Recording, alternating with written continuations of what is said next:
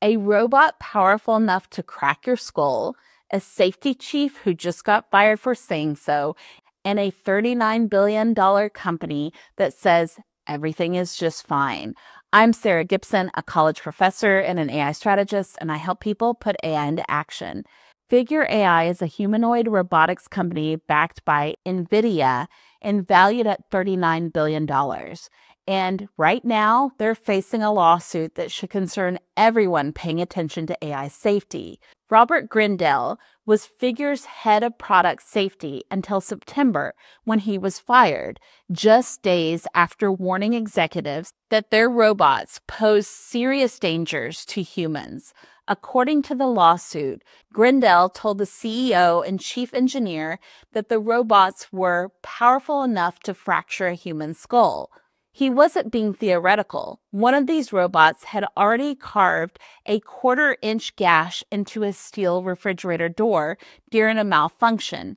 Steel, not human flesh, steel.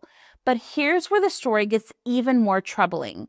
Grindell says that he was asked to present a comprehensive safety roadmap to prospective investors.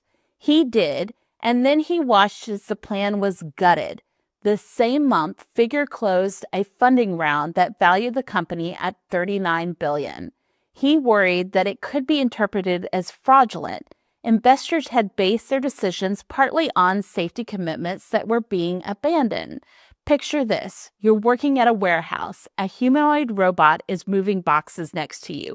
It malfunctions, and in seconds, you're facing a machine with enough force to fracture your skull, with no safety protocols in place to stop it. This is not science fiction.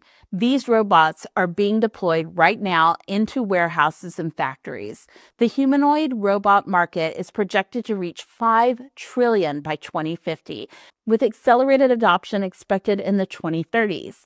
Companies are racing to bring these machines to the market. Grindell's attorneys says this may be among the first whistleblower cases related to humanoid robot safety, but it probably won't be the last.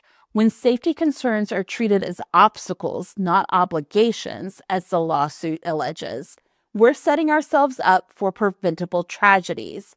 The question isn't whether these robots will cause harm. It's whether we'll wait for someone to get seriously injured or killed before we take safety seriously. And by then, it may be too late for the person working next to that robot.